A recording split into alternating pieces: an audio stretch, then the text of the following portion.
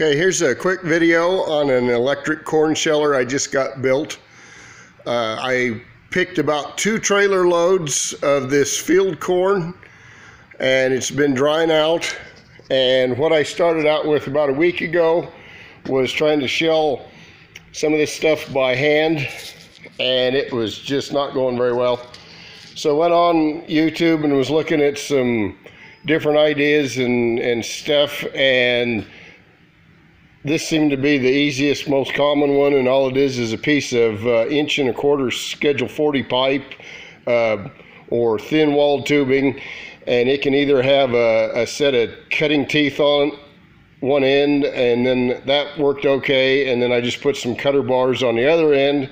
And what you do is you hold this and take the cob and either spin it by hand back and forth, or you can put a lag screw in a drill and run that into the center of the cob and then spin it with the drill.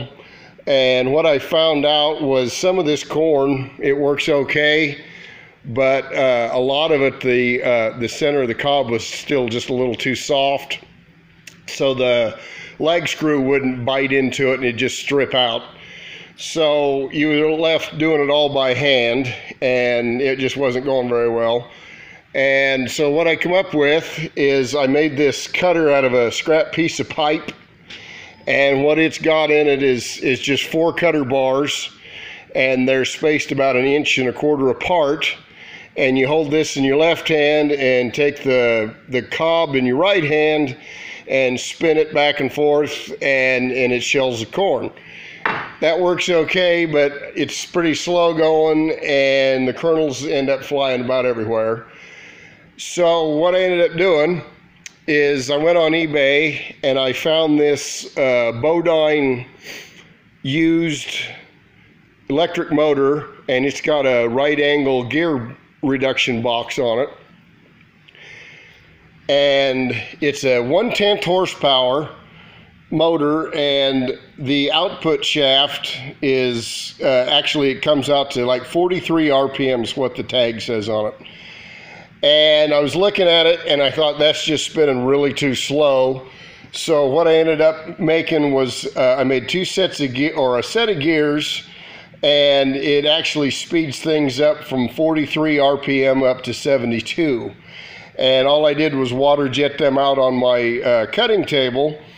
And I got a piece right here of 1.5 inch Schedule 40 pipe that I cut to 14 inches long.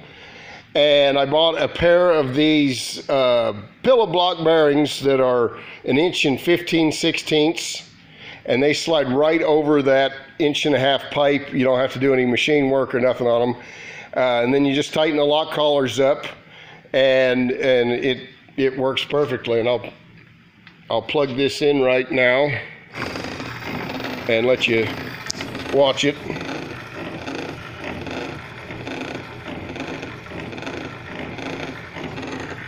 Then on the front side, I used the same principle with the 4 cutter bars, and they just sit there and go round and round and round, and then I build a shroud to kind of keep the kernels from flying all over everywhere. And what you do, if I can do this with one hand, you take a full cob with the kernels on it, and you just stick it in there, and it shells all the kernels off. And let me see if I can try doing this with a full one here. So you take it and you just hold on to it.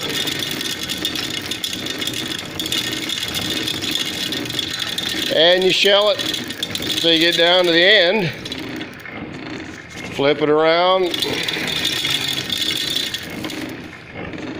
out she comes.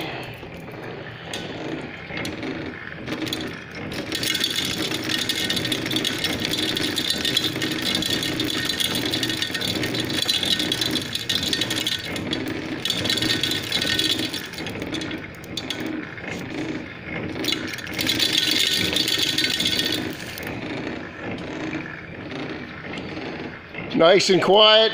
The shroud keeps all the kernels from going all over everywhere, and this looks like it's going to be a great way to make some chicken feed, and then we also are grinding a bunch of this up for corn flour and cornmeal, make some grits, cornbread, tortillas, that sort of thing.